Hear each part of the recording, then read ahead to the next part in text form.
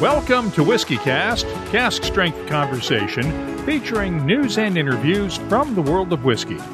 I'm Mark Gillespie. This is episode number 927 for February 20th, 2022. Coming up in a few minutes. But it just seems like yesterday. It's quite scary to think about it, but when I look back at what we've achieved, and especially the products, it kind of creeps up in you because you just keep making whiskey. It never stops. It's just this thing you always keep doing. It's been 24 years since Gordon and MacPhail restarted production at Speyside's historic Benromach Distillery in Forres, Scotland.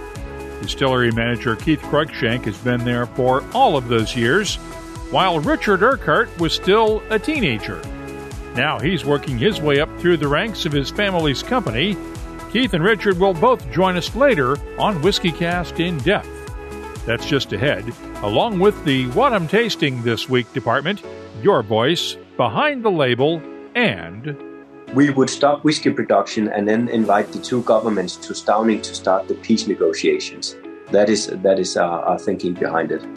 The news is next on this week's Whiskey Cast. And now, a message from Robin Redbreast.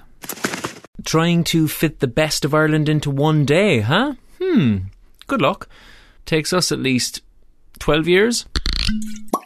Happy St. Patrick's Day from Redbreast, proud sponsor of Whiskey Cast. Dewar's brand ambassador Gabriel Cardarella again. Let's talk about some of the oldest whiskies in our range of premium scotch. Dewar's 18 year is one of my favorites. A sipping whiskey with a long, sweet finish, a must-try. Dewar's 25 year is the oldest and rarest whiskey in our permanent range. It's finished and double-aged in the finest Oloroso sherry casks from our Royal Brackless single malt distillery. Let's get started with the news. It's brought to you by the Dalmore. Campbeltown could soon have its first new whiskey distillery in more than a century. R&B Distillers has acquired a farm in the area and will be seeking planning permission to build the Machrihanish Distillery starting next year. R&B owns the Isle of Rassay Distillery. Co-founder Bill Dobby's family comes from the Campbeltown area. Meanwhile, just as the Winter Olympics are winding down in Beijing, there's been a groundbreaking ceremony for a new Chinese whiskey distillery. The ceremony was held Friday at the site of the Nine Rivers Distillery in southern China. On an auspicious day for followers of Feng Shui, it was the Day of the Four Water Tigers on the Chinese astrological calendar, a day that only happens once every 60 years. MGP has started work on a new $12 million maturation warehouse project in northern Kentucky. The project in Williamstown is located about an hour south of the company's flagship distillery in Lawrenceburg, Indiana. Work is expected to be completed by the end of this year. In other news, here's a story on an update we've reported on several times over the last 9 years. The Scotch Whisky Association has won its battle with a German distillery over the use of the word Glen in its whiskies. Waldhorn Distillery has lost its final appeal in the German and European courts and will have to remove the offending word from its Glenbuchenbach whiskey. The SWA routinely goes after any whiskey maker outside of Scotland that uses the word Glen in its labeling, or, for that matter, anything that implies Scottish heritage and might confuse consumers into thinking that they're getting a Scotch whiskey. Now, this is especially important right now because of the SWA's fight in Canada against McAloney's Caledonian Distillery in British Columbia. As we reported earlier this month, the SWA has threatened Graham McAloney's German importer with legal action unless they stop selling McAloney's whiskies in Germany. The rulings in the Glenbuchenbach case could provide a legal precedent in that dispute, as well as future cases in Europe involving non-Scottish whiskies. That's even though the SWA lost another long legal fight years ago in Canada with Glenora Distillers. Canada's Supreme Court ruled back then that Glenora's Glenbreton whiskies do not conflict with Scottish indications of origin. From the Crime and Punishment Department now, Police in Calgary, Alberta are still trying to find the person who drove a truck through the front door of the Kensington Wine Market on February 11th. The truck shattered the entire entrance. The thief took off with several bottles of whiskey. The store is open again following temporary repairs, but it'll be several months before work is completed. Meanwhile, police in Scotland are still looking for suspects in the theft of thousands of dollars worth of whiskey from Aberlour's Visitors Center. The break-in happened over the distillery's winter break, but the Press and Journal reports that the stolen whiskey came from a batch that has not yet gone on sale to the public, and that might make the bottles easier to trace. Finally, a Japanese man is in jail after he was accused of stealing 170 bottles of whiskey from the house he had been hired to renovate. The owner discovered the theft when he returned from overseas and checked his whiskey cabinet. According to Vice, the thief replaced flasks of whiskey stored in their boxes with bottles of sparkling water. Police started checking online sites and stores to see if the suspect had been selling whiskey, and of course he had been. The victim still has yet to recover any of that stolen whiskey, though. Meanwhile, lots of distilleries have on-site restaurants, but only one distillery has a Michelin-starred restaurant. The Glenturret's new Lalique restaurant was awarded a Michelin star just 7 months after it opened, under the leadership of Chef Mark Donald. He had previously led the Balmoral's #1 restaurant when it earned a Michelin star. And last but not least, you know the name Louisville Slugger probably best from baseball, where its bats have been a mainstay for generations. But what you might not know is that the family's business actually started with making bourbon barrels in Louisville. J. Frederick Hillerich started the business, but his son Bud switched over to making baseball bats instead of barrels. Now, Hillerich in Bradsby is opening a bourbon blending experience next to the Louisville Slugger Museum on Louisville's Whiskey Row downtown. Visitors will get to blend a bourbon to their personal taste and then have it bottled to take home. The place is being called Bourbon and Billets. The name comes from the blank pieces of wood called billets that are turned on a lathe to make baseball or softball bats. You can keep up with the latest whiskey news all week long on our social media timelines and at whiskycast.com. The news is brought to you by the Dalmore. Hello, Richard Patterson here, Master Distiller, Master Blender for the Dalmore. You know, whenever the team and I are in the world sharing our exceptional single malt, we like to keep in touch with Mark Gillespie and the latest news from WhiskyCast. If you missed Friday night's Happy Hour live webcast with Lance Winters and Dave Smith from California's St. George Spirits, the on-demand replay is available now at the WhiskyCast YouTube channel, and we'll have a podcast version out later this week. This Friday night, I'll be joined by Dr. Don Livermore from the Hiram Walker Distillery in Windsor, Ontario. The fun starts at 5 p.m. New York time on the WhiskyCast YouTube channel, our Facebook page, Twitter, and Twitch.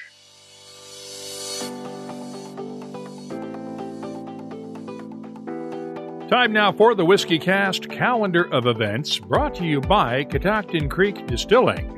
First off, we have new dates now for Dramfest 2022 in Christchurch, New Zealand. As I reported a couple of weeks ago, it's being postponed because of local health restrictions that are still in place. The folks at Whiskey Galore have decided to hold off until next March, the weekend of March 4th and 5th, 2023. However, the local restrictions will allow for some smaller tastings this coming weekend at Whiskey Galore. The Silver Lining sessions are set for this Friday and Saturday. Elsewhere, the Newcastle Whiskey Festival is this Saturday in Newcastle, England. The Fife Whiskey Festival is March 4th through the 6th in Scotland. The Roma Whiskey Festival is the 4th and 5th of March in Rome, Italy. Bourbon's Bistro in Louisville, Kentucky hosts a New Riff Bourbon Dinner March 9th. Whiskey and Barrel Night is in New York City on the 10th, and the rescheduled Edel Dropper Festival is March 12th in Stavanger, Norway. Remember, all in-person events are still subject to change on short notice. And you probably will have to show proof of vaccination or a recent negative COVID test in order to attend. The calendar of events is brought to you by Catoctin Creek Distilling, makers of the Virginia Rye Whiskey. You'll find their Roundstone Rye at fine whiskey shops in 26 U.S. states, 3 continents, and online. Visit the new buyvirginiarye.com site for more details, and please drink responsibly. If it's chocolate you're craving this Valentine's Day, then look no further than Dewar's 18 and Dewar's 25-year aged marks. Indulgent, yeah, but you are totally worth it. This Scotch whiskey's unique tasting experience is one of the world's most popular and awarded whiskeys. Our flagship award winner, Dewar's 18-year-old, is everyday luxury. A superbly crafted whiskey. The signature 25-year-old is something very special. Comprised of fine and rare Scotch whiskies from the Dewar's inventory and aged in hand-selected casks for at least a quarter century, it's for those looking to push the boat out and celebrate milestones, and to have an approachable luxury whiskey in their home, office, or whiskey cabinet that they can pour for those dearest and nearest when the time is right. Whatever type of whiskey you enjoy, these two will have you asking for seconds. Whiskey Cast in Depth is brought to you by Mortlock and the Classic Malts lineup. Back in 1998, the whiskey boom had not quite yet taken hold, so the reopening of long-closed distilleries was extremely rare. 5 years earlier, Gordon and MacPhail had acquired the old Benromach Distillery in Forres and spent the time rebuilding the distillery a piece at a time. When they finally finished the restoration project, the concept of reviving old distilleries was so unheard of that Prince Charles himself came to the official reopening.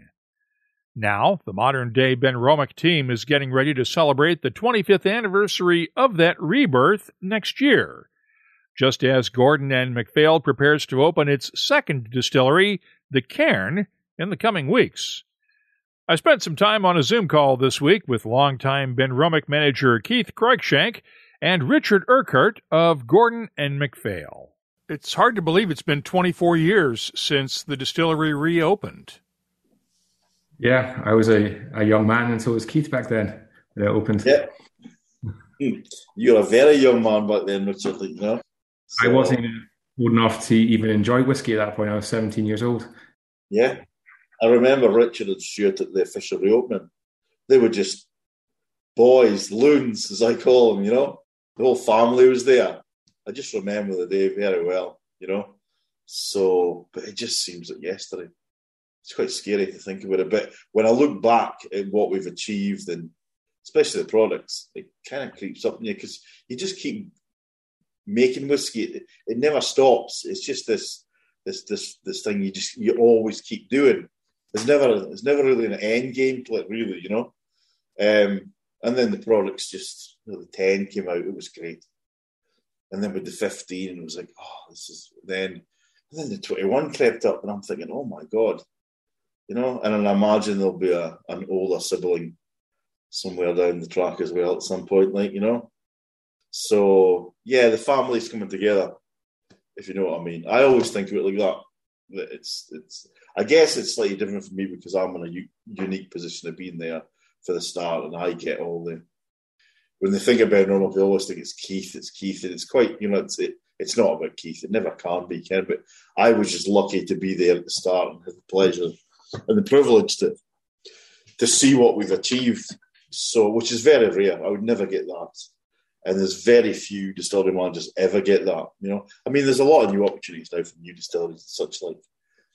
But I've done 24 years with a shift, so I've got the pleasure of seeing all the products, and that's a great thing. You know, we've got warehouses full of beautiful whiskies that are and will be coming out as well. So, yeah, it's great. It beats working for a living, that's what I say. Richard, has this turned out to be everything you thought it would be when the place started up in 1998? Well, I think the kind of honest answer is I didn't really know much about whiskey back in 1988.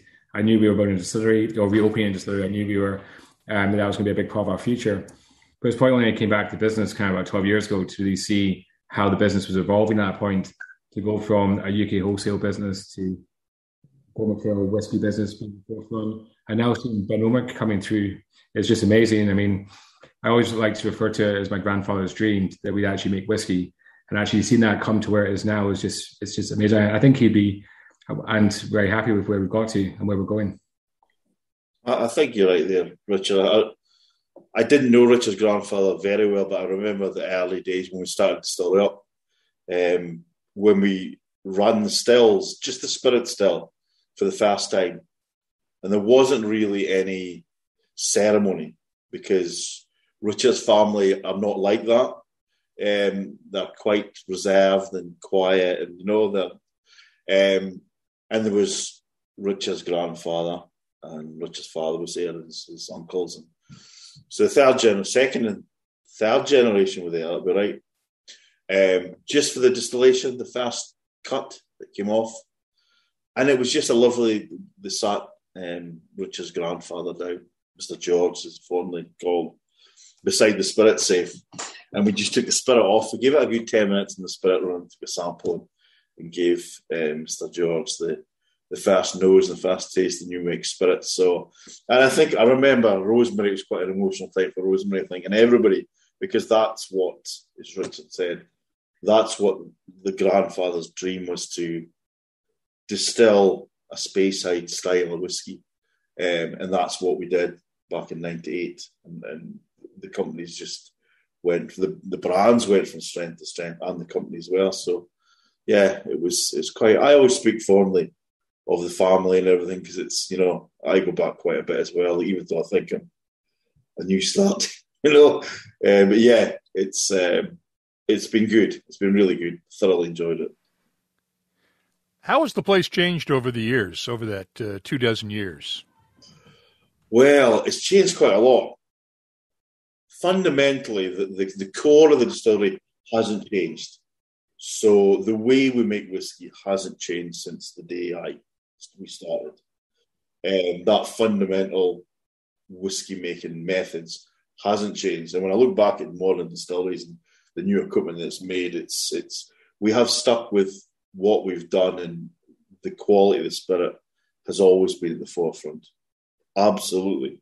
But we have had to increase production, and we've had to build more warehouses to hold the maturing stock, because obviously quite a lot of the Benromach stock is aged for 10 years plus. So we need a lot more, and we need to look at the markets, the emerging markets that we have.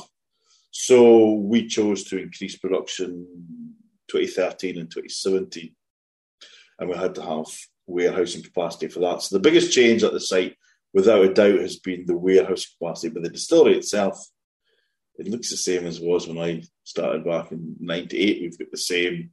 We have got more washbacks, but the core distillery, we've still got two washed, the one pair of stills, same mash down and such like. So that hasn't really changed all that much, and the way we make it hasn't changed. I'm very conscious of that in this era of heat recovery and economy and efficiencies and everything. It's great. You have to look at that, and you've got to look at the environment and efficiency, everything. But the driving force for me is making sure that the spirit is consistent.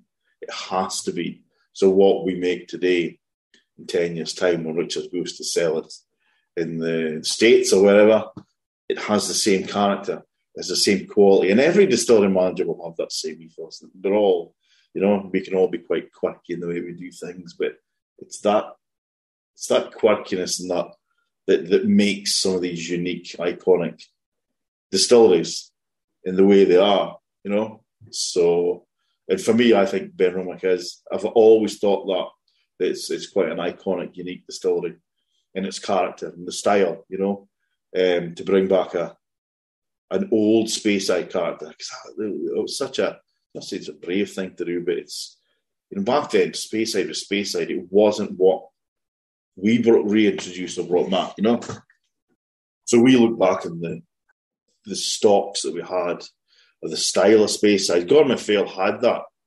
And we are, what do you mean by an old Speyside character? What are you speaking about? But we can, it's not lip service, we can absolutely demonstrate what we mean. Gordon MacPhail have bottled single malts from pre-war, from decades of different. They were doing single malts before anybody else.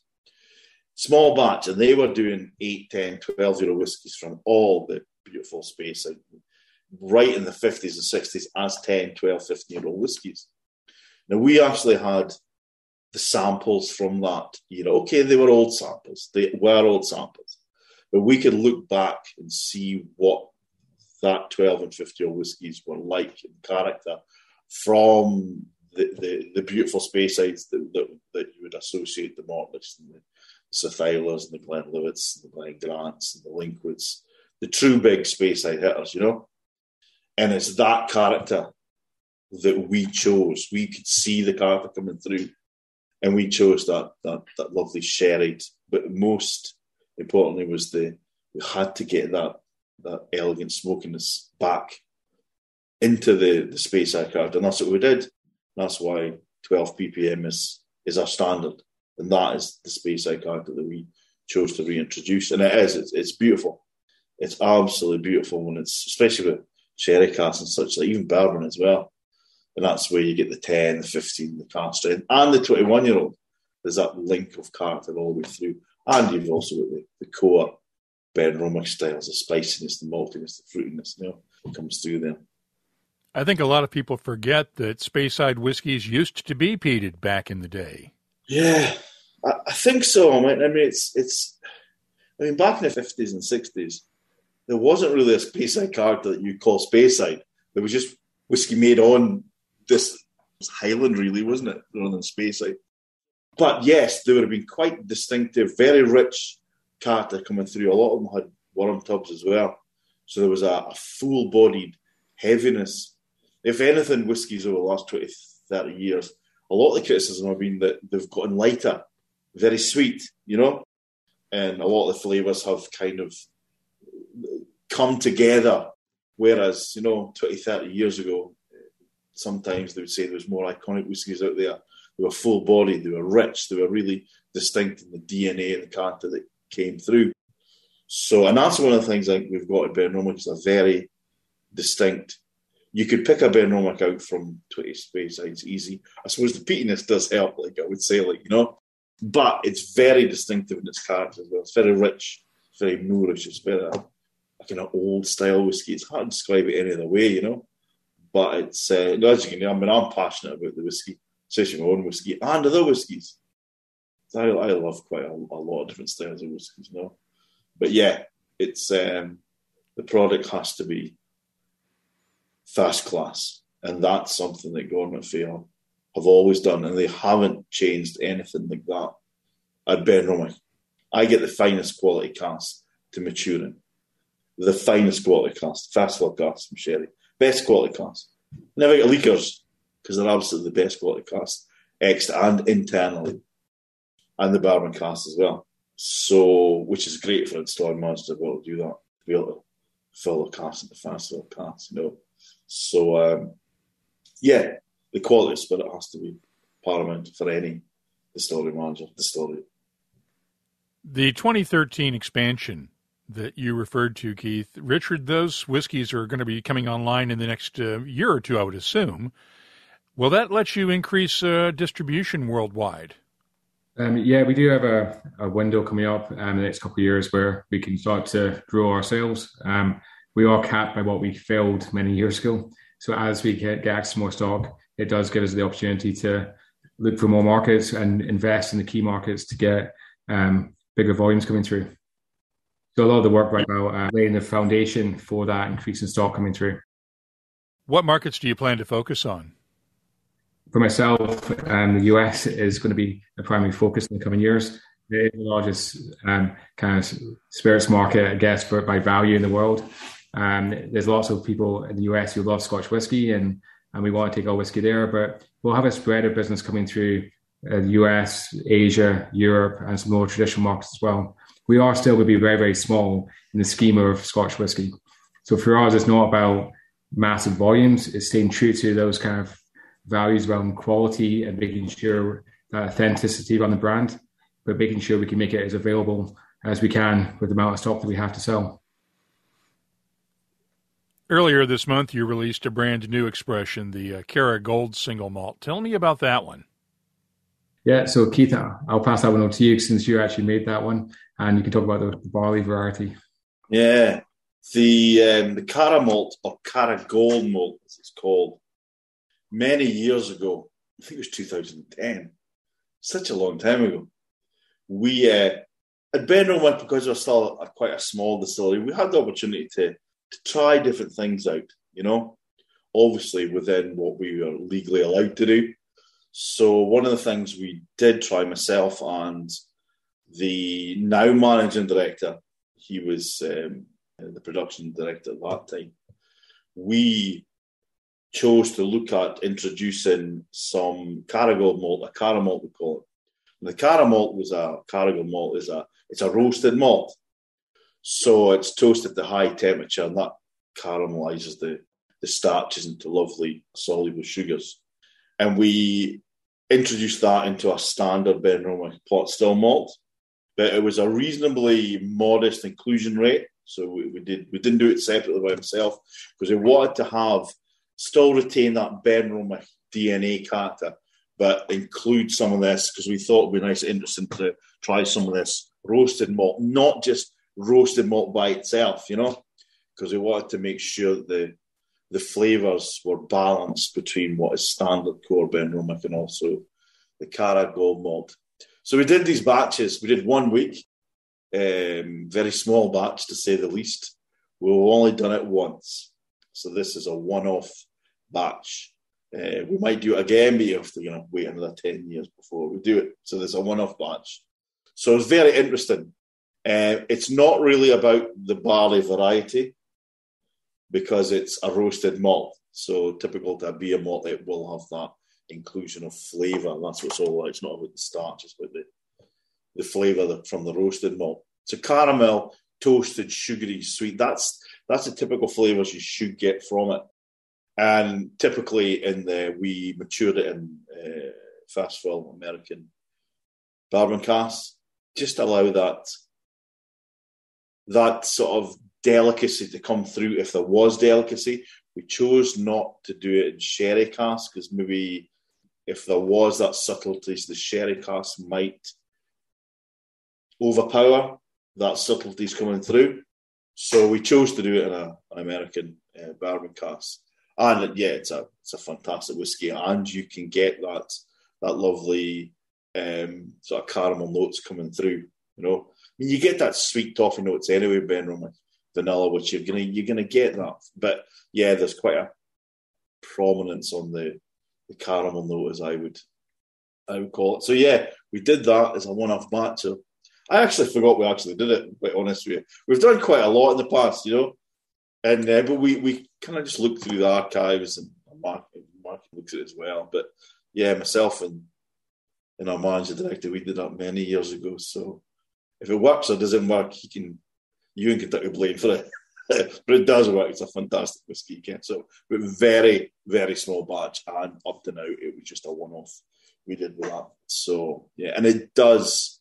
It's not about the barley variety. It's about the roastedness, which will give an effect into the overall character as well. Yeah, so yeah, we're quite proud of it. So yeah, it's a nice add to the contrast range. So how many more of these experiments do you have floating around in the warehouse? I couldn't tell you that, Matt. I couldn't tell you that. I'm sworn to secrecy with them. The trouble is, I'm definitely sworn to secrecy. Marketing team are very, think, oh no, please don't let Keith go live on what. No, we did things. Yeah, some good things, some things, and we'll only ever release it if we feel that it says something. It's got value. It has an impact on flavour. We don't do it just to be trendy or whatever. It has to have a flavour impact and be interesting within what we're allowed to do as a Scotch whisky producer. So yeah, we've done a few things over the past, but the core style is our driving force. It's all about the core style. The contrast styles are great, fantastic. They're interesting. They're a pleasure to do, but they're there to support the core style because that is the Benromach. That's what Benromach represent as a house style. So, but yeah, the caramel is it's good. It's great to do them 12 years ago. We did it now. So wow, yeah, there'll be a few more. So what do you do with the experiments that don't work out? It's not like you have a blended malt or a blended scotch that you can blend these things away into. Mark, you're asking really difficult questions. I'm just curious because they don't always work. What do you? So you can't just. It would be a shame just to dump them. Yeah, we don't really dump them. I mean, most of what we have done, we believe will have an impact in flavour, and we can release them at some point. Sometimes we can do small cask releases to specific markets, and depending on, we have BVs, the visitor centre, we have single cask releases. So, there is a lot. We would never ever dump them because they're fantastic whiskies. They're never not good. They're always good. But sometimes they maybe don't really stand out apart from the standard. So, but yeah, we haven't done anything weird or wacky or anything like that. But yeah, some of the things we've done we should be interested in, we can release. But yeah, the caramel being a good description of what we some of the innovation we've tried over the last 24 years. So innovate to a certain extent. There's only so much you can do, but you have to make it interesting. To support the brand. So, but yeah, no, we don't dump any whiskey. No, Mark, we don't do that. That would be crazy. That would be insanity, wouldn't it? Really, that would be a waste. It would be a waste. Yeah. But we will have a home for that whiskey. Absolutely. Richard, let me pose this one to you. After 24 years, let's look ahead 24 years in the future, when you will be at retirement age, if I do my calculations correctly. What do you hope Benromach will be in 24 years from now? So for us, it's all about, there's different ways to look at it from different aspects. So for Benromach itself, really wanting to be a successful single malt brand, still staying true to those kind of quality and where we come from in terms of making sure it's the best quality whiskey, which I'm sure and know we would do. And it's becoming a bigger part of our overall business. So for us, investing in Benromach for the next 24 years is trying to take the pressure off Gordon MacPhail as a business in terms of it being about Gordon MacPhail. Benromach will then become a much bigger part of what we do around the world. And then it's like watching something grow up, a child, and see it actually become and really get its true identity. I think we're seeing that now with the new packaging. Coming through, going back to a little bit more of its roots in terms of the logo design and the colour matches the distillery. But I think now we're starting to see Benromach really start to really find itself, the packaging, the story, the quality of what we're doing. So I think it's just going to be a real privilege to watch the distillery to continue to grow and develop over the next 24 years. How's the new distillery coming along? It's almost there. I think we're months, if not weeks, away from the first spirit coming off the stills, and hopefully myself and other members of the family and the rest of the team will get to go and see that first spirit coming off, and I can then think back to when I was too young to really know what's happening 24 years ago and realise how big a moment it is for our business and our family. You're going to sit Michael down by the spirit safe like you guys sat Mr. George down 24 years ago? I'm sure Michael will be there, and I'm sure he'll be very eager to see that first spirit as well. Because I know that was sort of another dream that he had, was to build a new distillery too, right? Yeah, and this decision to build a new distillery, we've been working on that for a number of years. It wasn't a rushed decision. So our board of directors, which is made up of our managing director and other individuals who have industry experience, who have added that to our business and the family, all made that decision that we should be looking to see if we can actually have a second distillery and build one ourselves. And it is about the future, because it'll be 12 years maybe before we'll have a spirit that we can sell if we wait for a 12-year-old, or maybe even longer, who knows. But for us, it's very much, that's about the future. Right now, focusing on Benromach to get us up to for Benromach to be all it can be. And then the next generation will have, a bit like our generation with Benromach, next generation will probably get to see the Cairn come to find its feet. With the 25th anniversary coming up next year at Benromach, do you have any plans to release a special commemorative 25-year-old? I think that's one we'll discuss after and feed it back into the business and go, that's a really good idea, Mark. Thank you for the heads up. You've discussed it. You just can't tell me. I get it. It's okay. It's been a very busy time up here with new distillery, relaunching the brand for months. So there'll be many releases coming out. But yes, we'll see what happens next year. Yeah, it's highly unlikely we won't be celebrating at some point next year anyway, So, but yeah, it seems to be a celebration every 5 years here at Benromach, So, but it's it's good. The company's, there's a good feel about the company at the moment, and as a company in general, especially the new distillery, what we did 24 years ago, is coming to fruition now, or has been over the last few years. Benromach coming of age, and the packaging and the core styles coming out. And the Cairn started this journey as well. So in 25 years' time, we'll look back, and this is what whiskey companies, especially farming companies, are about. It's about not the short-term gain. It's the long-term investment for the family and also the colleagues that work within the company as well, because that's what the family does. The company does look after the colleagues for success, for future success, and that's what we're doing with the Cairn. So they've just started their journey, but I'm coming to the end of mine. But it's been great. No, I've still got quite a few years in it, but I'm looking at the end game now, like to a certain extent. So 24 years time, I probably won't be at the distillery. I can look back fondly and see what we have achieved, which has been fantastic. By the way, Benromach's Visitors Center is scheduled to reopen next month for the first time since the pandemic began, just in time for the Spirit of Speyside Festival at the end of April. On that note, next week we'll meet the festival's new chairman, George MacNeil. Tickets for this year's festival will go on sale starting March 7th. That's Whiskey Cast in Depth. It's brought to you by Mortlach, whiskey's best-kept secret.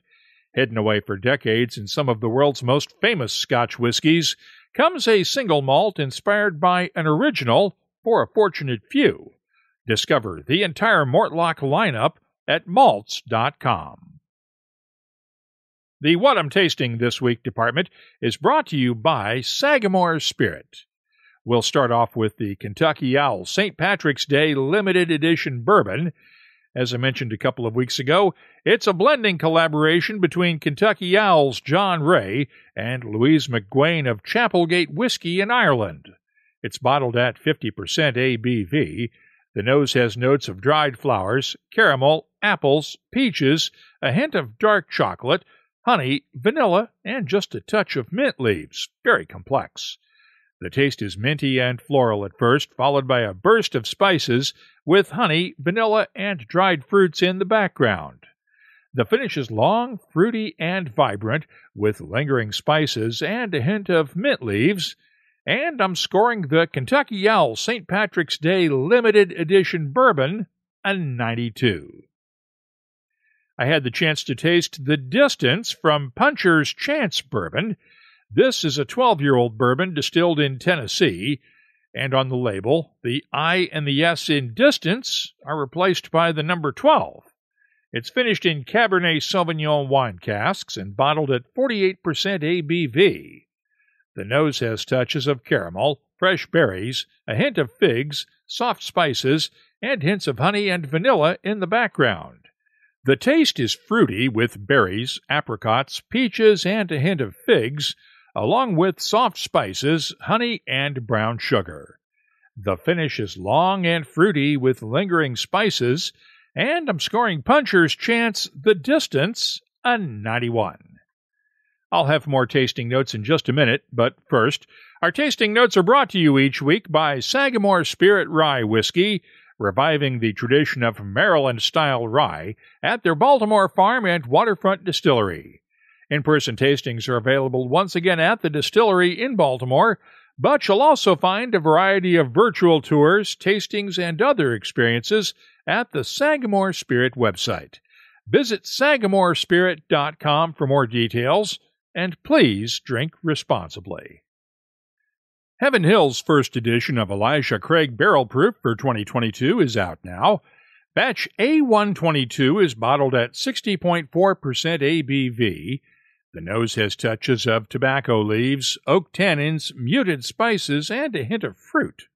The taste starts off with cherry cola, followed by a burst of black pepper, chili powder, honey, and vanilla, along with hints of tobacco leaves and oak tannins. Adding water knocks down the spices just a bit, while opening up touches of apples, peaches, and cocoa powder. The finish, medium length with lingering spices, honey, a hint of cocoa powder, and oak. I'm scoring batch A122 of Elijah Craig Barrel Proof a 92.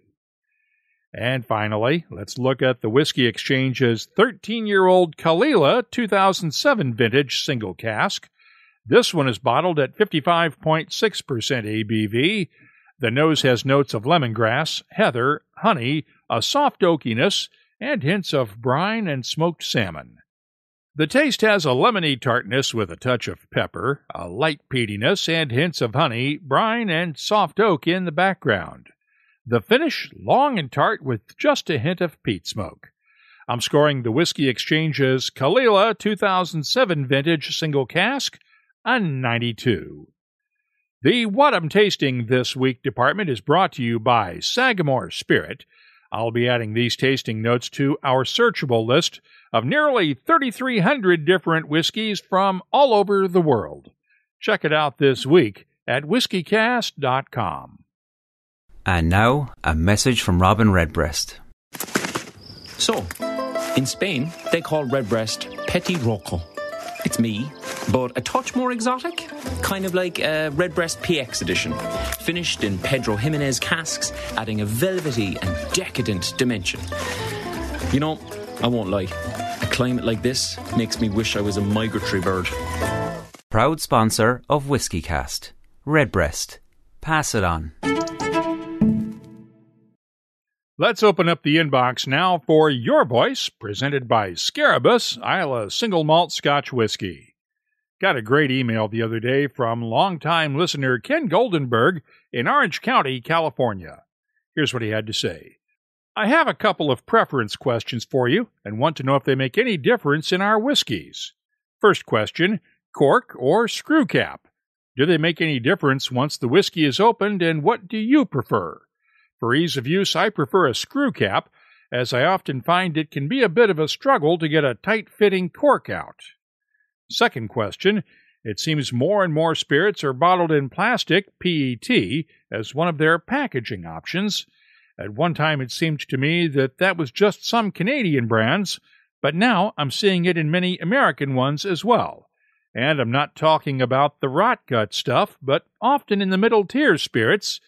Is this because of a glass shortage, or is this just a way to cut costs both in bottling and shipping? And can it make a difference in the taste over time? Well, Ken, those are great questions. Let's start off with the cork versus screw cap question. I haven't seen that much difference over time, but to be fair, the only way to do a real test would be to have the same whiskey in both a corked bottle and one with a screw cap, to see whether there's any oxidation over time in the screw cap bottle. I will say that I have seen screw caps fail over the years if the threads get stripped on the cap. That's actually pretty easy to do if you try to tighten it too much. But then again, my cork failures have also become something of a thing, especially when they happen during a live webcast.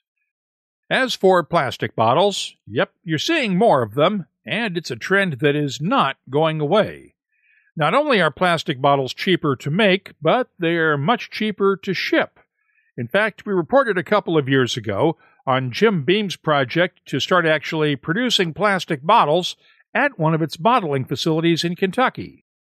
The process takes PET pellets and blows them up into bottles on site, meaning that the shipping of raw materials to the bottling plant involves a single big box instead of pallets of glass. There is a fair question over whether the environmental impact of making that much plastic is less than the impact from making and shipping glass bottles, and there is no real consensus on that yet. Both can be recycled in theory, though. As for the impact on taste, food-grade plastic containers should have little or no impact on the taste of a whiskey long-term.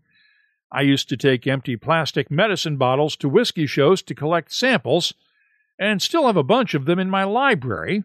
Those are made from food and pharmaceutical-grade plastic, and I've never seen any impact on the samples over time, as long as the seal on the cap remains airtight. Ken, thank you again for your questions. Hope this answers them. If you have something you'd like to share with whiskey lovers around the world, you can always get in touch with us on Twitter, Instagram, or Facebook at WhiskeyCast, or just email us. The address, comments@whiskeycast.com. Your Voice is presented by Scarabus, the unique Islay single malt forged by the whiskey-making traditions of 3 generations of the Lang family. Look for it at your local Total Wine and More store in the U.S. and specialist whiskey shops worldwide. Find out more at hunterlang.com. Let's close out the show now with Behind the Label, our look at the history, science, and all those other things that make whiskey unique. It's brought to you by Writer's Tears. Last May, in episode 873, I spent this segment talking about the dispute over Hans Island. It's a small rocky place right along the border between Canada and Greenland in the North Atlantic, and that border has been the subject of a long-running but peaceful dispute between Canada and Denmark for decades. Every so often, each country will send a team to the island, take down the other country's flag and replace it with their own, and leave a bottle of liquor behind to claim sovereignty over Hans Island. The Canadians leave Canadian whiskey, of course. The Danes, aquavit. Now, that tradition started long before there were whiskey distillers in Denmark, and one of the country's largest whiskey makers thinks it's time to resolve things once and for all. So much so that Stauning whiskey is threatening to stop production until the two sides reach an agreement. I talked with Stauning's Rasmus Benson via Zoom this week. We make North American-inspired whiskey, and as the biggest Danish distillery, we don't like to be involved or be associated with a war, even though it's a gentleman war. We think that whiskey has nothing to do with the dispute between Canada and Denmark about this Hans Island. And I think the second argument is that we find it weird that two modern peace-loving nations as Denmark and Canada has not been able to solve this problem for 90 plus years. And it kind of serves as a, what can I say, if two modern nations are not able to solve a small conflict, how can we then expect other countries to solve much more sincere problems on their behalf? So we think the symbol of Denmark and Canada not being able to agree for 90 plus years is a little bit unnecessary in this world where there's enough bad news with protest in Canada, the whole situation in Russia, Ukraine. So there's a lot of stuff to disagree on. And we think it's time to put an end to this dispute of whiskey war between Denmark and Canada. And you're willing to stop production at Stauning to do this, right? Yeah, I think what we are planning to do is that on World Whiskey Day, which is the 21st of March, March or May, I don't know right now, we would stop whiskey production and then invite the two governments to Stauning to start the peace negotiations. That is our thinking behind it. Impressive. I figured you guys would have done this as a way to get the government in Denmark to start putting Stauning whiskey there instead of something else like schnapps or whatever they've been using for 90 years. Yeah, it could also be, but I spoke to one of the soldiers that left a bottle in 78, and I said it could almost be seen as a provocation to exchange schnapps with whiskey. And he laughed and he said, but nobody in Denmark made whiskey in 1798. So I guess that's why they put schnapps or aquavit in there instead. So I think, in all of this, of course, we realize that Stauning alone, stopping whiskey production for a day will not make a dent in the world. So it's more the symbol of us wanting politicians, the ones who can solve this problem, to take it seriously. Because I think it was 3 years ago, the two governments founded this board that should solve the conflict between the two nations. And of course, we also realize that it's a gentleman war and it's done with kind of humor and charm in a way. But back to the 2 points, we don't think whiskey is taking hostage in this conflict. And second, we don't think there should have been a conflict about a territorial dispute for so many years. And I think even as it is charming, what would happen if one of the nations one day came and found a bottle of vodka or mezcal or champagne or anything else? Because now with the climate change, the whole region will become much more important in terms of, as I understand, ships can do a shortcut and save a lot of fuel and so on. So why not solve this conflict in, as lawyers say, you should make your divorce arrangement while you are married and not when you're divorced, meaning that solve the conflict before it's escalating into something different. We don't expect that it will ever be a serious problem, but why don't solve it now when it's in good faith between two peace-loving nations? Settle it with a coin flip or something like that. I think we don't actually care who gets what, or if there's a line down the middle, or it's owned half of the year, or whatever the solution is. But it's more the symbol of not being able to agree to something for I think it's 93 years. We think that's a shame, and that's too bad. Of course, there is a certain tongue-in-cheek aspect to all of this, but he does make a good point. If we can't resolve minor disputes like this one peacefully, how can we hope to resolve bigger ones? Say, for instance, disputes over climate change. After we posted the entire interview with Rasmus Benson on the WhiskyCast website, Kurt Lund pointed this out on Twitter. I believe global warming will solve this issue. The ice will melt and the small island will disappear. Case closed. Nature has a way of winning in the end. If you have something you'd like to see us look at on an upcoming episode, just use the contact form at whiskycast.com to get in touch with us. Behind the Label is brought to you by Writer's Tears. Writer's Tears Copper Pot, a rare style of Irish whiskey with a creative twist. A unique triple-distilled blend of single pot still and single malt premium Irish whiskies. Writer's Tears Copper Pot. Do you dare to be creative? That's all for this edition of WhiskyCast. You'll find links for the stories in this episode in our show notes at whiskycast.com. That's also where you'll find the latest whiskey news, my tasting notes, the calendar of events, cocktail recipes, the whiskey photo of the week, and much more, including a complete archive of all of our past episodes going all the way back to 2005. Get in touch with us on Twitter, Instagram, and Facebook at WhiskyCast. The email address, comments at whiskycast.com. Dewar's 18 and Dewar's 25 year are must-try, must-add bottles to any whiskey bar collection. The care that goes into these two bottles is first class. Keep an eye out for them at your local liquor store. These two, I know you'll enjoy. And now, a message from Robin Redbreast. Small batch. How would you describe it? It's like an Irishman's understanding of baseball. Extremely limited. Proud sponsor of WhiskyCast. Redbreast. Pass it on. WhiskyCast is a production of Cask Strength Media, copyright 2022, and comes to you from the charming, yet regrettably dry town of Haddonfield, New Jersey. I'm Mark Gillespie, reminding you that when you drink, please drink responsibly. Thanks for listening, and please stay safe.